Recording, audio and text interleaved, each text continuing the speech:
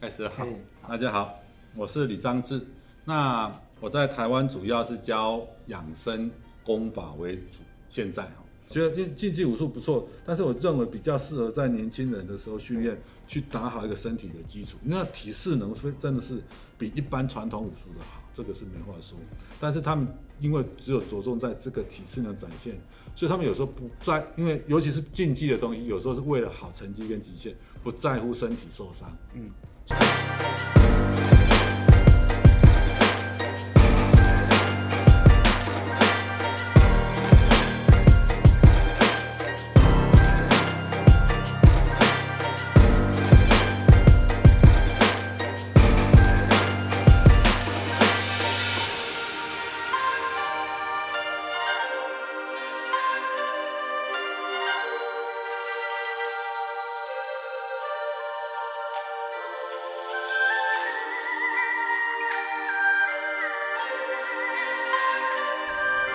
北少林长拳，我们是一个在台湾指的，大概就是指中央国术馆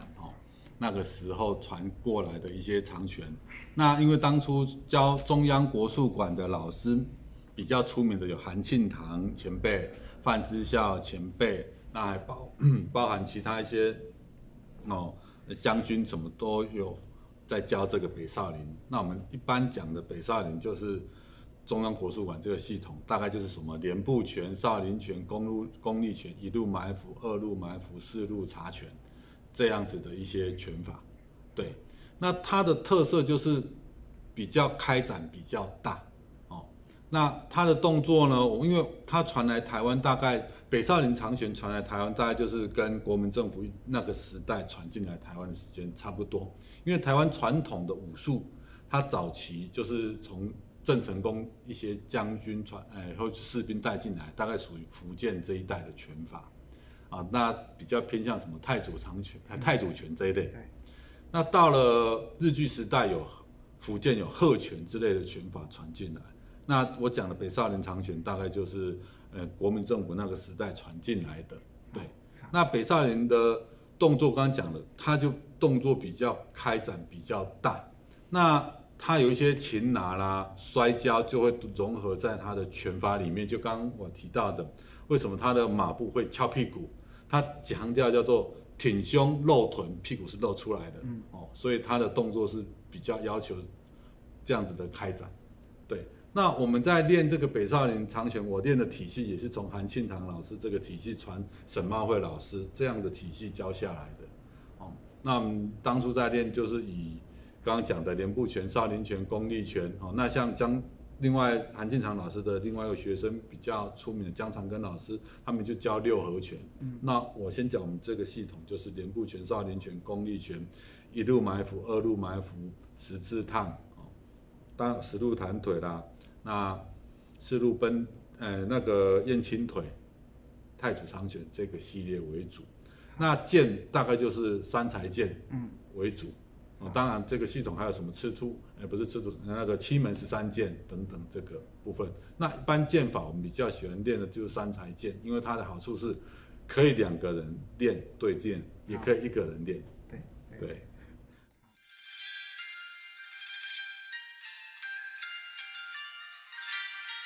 台湾的陈氏太极拳跟现在大家看到的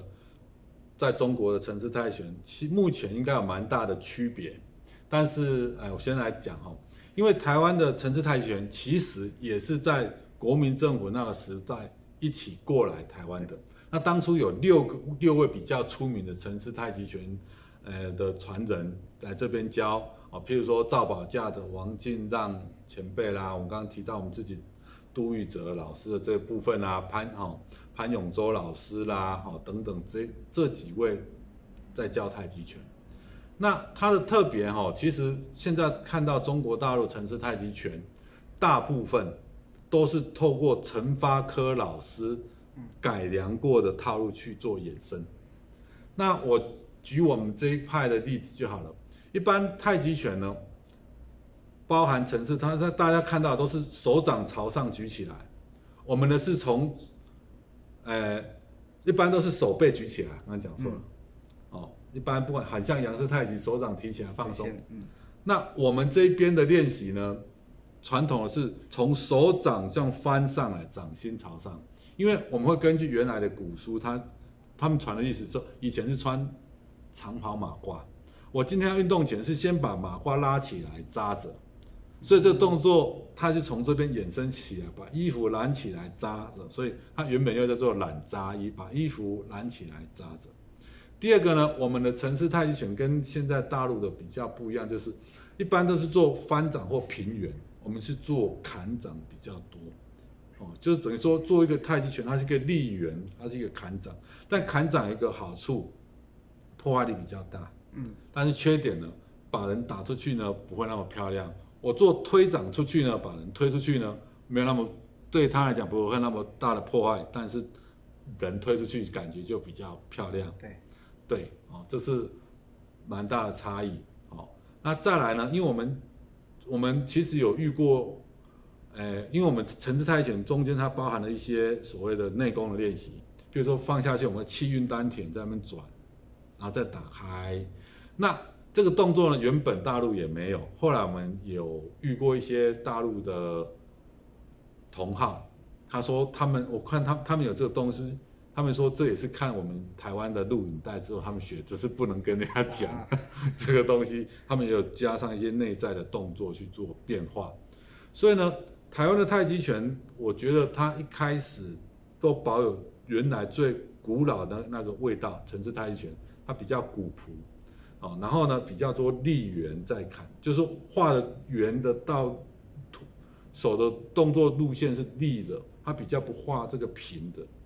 少。那再来就是他会讲这个腰胯要开要合，不会一直开着，因为他认为太极拳就是要开是阳，合是阴，开合这样在动，你才阴阳转换。那如果你一直开着，是跟其他动作不一样啊，立身中这那是一个定式去让气走，那你这样子打开这个腰胯的灵活度就有限了。所以你在套路的腰胯灵活度就没有看到，所以我们就会强调开合，这个动作又不太一样，对。那但是因为大陆是比较宣传，大家会觉得它是好像真正发源地，所以很多原本学传统的太极拳的，他觉得动作上没那么好看，名气上也没那么大，后来又慢慢的把自己的动作又改成跟大陆一样，有点可惜。但是不是说谁好或是坏，说各有特色，跟它的强调要点不一样，对。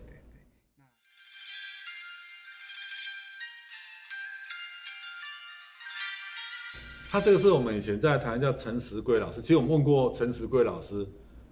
你的老师是谁？他没有讲是什么，你就讲一个绰号而已。那他的拳比较特别，就是一战、二战是两个人可以对练的套路，再来就是三战，但是他跟鹤拳的三战套路完全不一样他再来就有什么很像长拳的踢战探颈等等这些拳法，刀有瘦刀这样子的一些练法。但是战拳会它的特别我们也问过一些前辈，他们大部分也都没看过。它有几个特别，就是它为什么叫上战拳？因为他们自己会说这一块抬一个枕，所以它一个上枕，因为用这一块在打。那出拳它很多用这一块角落出拳过来，这拳头是搭在对方拳头去做带拉，所以 kill 怕就有这个动作 kill 怕，然后再用腰胯再使力拉。那他除了用手指头他也用手膀去抓，这样的一个动作，所以他又有时候他的动作有点像鹤拳放松，啪再打出去，他的动作都比较跟一般看到台湾拳的特色风格是不一样，它是比较好像传统的一个台湾拳的一个拳法特色。对，他的腿法有时候会要求就是内外前这样子踢，对，踹外侧在前踢的一个动作出来。那他的另外一个就是他扫堂腿，有时候是扫出去之后是脚要拉回来，等于说踢到对方脚再勾回来，这一个练习。当然练武术它包含所谓的套路外功、内功、吐纳，所以他们以前都要求头跟脚放平，像现在的平板对不对？肚子放那个石轮，就是石头叠上去，或者做人腹肌，或是这边强调去做压枪这种动作。那再来手球要练铁砂掌去炒铁砂，山上也有这些，也有，但是我们后来比较没有练的，因为觉得它还要配合药去练习，才不容易受伤。对，那这个部分是战拳的一个特别的一个手法，跟它的药功要一起练习。对，我们叫做外功，就是功力的练习，练习腿力或指力，或是练习手要去抓坛子，坛子，然后里面放本来是空的，再放水，再放黄豆，去练习这个爪力。对，好。然后它跟所有的南方拳差不多，就会去喊声，这个也是变成北方拳基本上不喊声，对，南方的拳就会哎呀，这种动作出现，那就是南方拳的一个特别。对，那现在战拳在台湾有没有多人练？很少人练，因为当初那个老师传的时候，我们有那些师姐也有比赛过世界冠军得名，但是大家就是不是这个当做工作，所以慢慢的没有人在教，所以练的人就少了，所以就慢慢的剩下，我看全台大概就是10几20个人会而已吧，很可惜。谢谢你，谢谢。